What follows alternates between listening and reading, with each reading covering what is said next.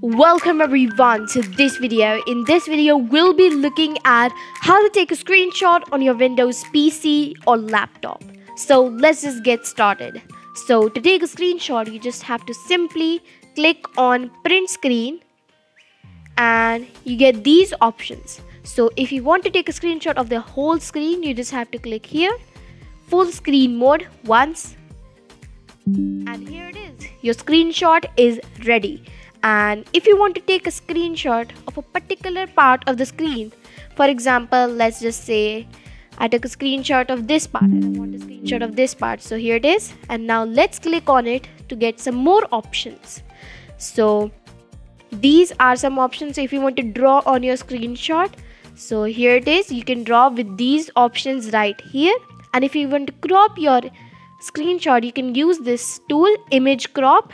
And by default, these screenshots are saved in pictures and then screenshots. You can see our two screenshots are full screen mode screenshot, and here is our screenshot of a particular place on the screen. So here it is.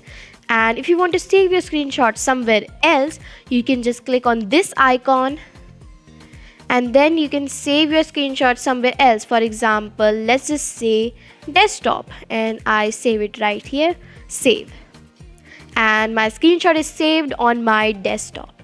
So this was it for this video, and I'll meet you in the next video.